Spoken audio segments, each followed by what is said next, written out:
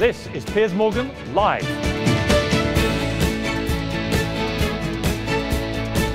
You spent 8 years with him. You said here that you had 8 years and your dream was to have a husband, a soulmate, a best friend in him, which is what you had. And then in 2009, I think, he called off your wedding. And it was only last week when he telephoned you that you discovered probably the reason why, which was that he's been gay the whole time. Yeah, it's a lot to process at this point, but you know, I think that I still have those opportunities. I still have time to have children and my husband and all of those wonderful things. So that is the upside, and it's a lot to comprehend in terms of really having quantifiable reasons or qualitative reasons that contributed to the outcome of 2009. And I really care a lot about Jason. He's a great individual. We had incredible moments together, and you know, I want him to be happy and I want him to have a wonderful future. We have to be accepting, and I certainly am. You know, I'm straight. I'm definitely will have a husband at some point, but I've played professional basketball. I'm 6'5", and you know, I've had teammates that are different from me, and I am very accepting for people, not only just for how they play on the court, but more importantly, who they are as a person. And who they are as a person dictates how much I respect them and how much I value them and their friendship.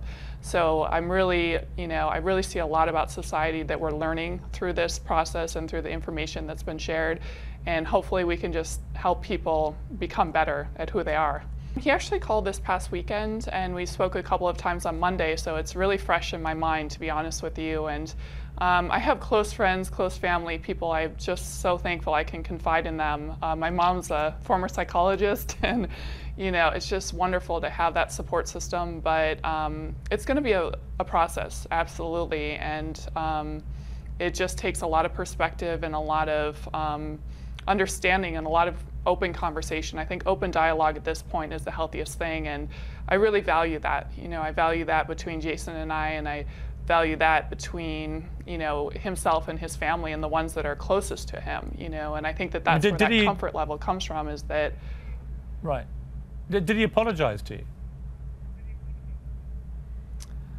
I think he's in the process of taking ownership of the here and now, which is actually coming out, you know, and that can be very, I assume, overwhelming.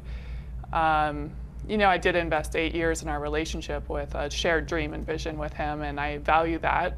I had to rewrite the script, and I still am rewriting it, and it's been very challenging. So, you know, that's a natural, hopefully a natural progression for him to look at things from all different angles. And you know, as he becomes more comfortable with himself, I think, you know, that time will allow for some perspective on that as well.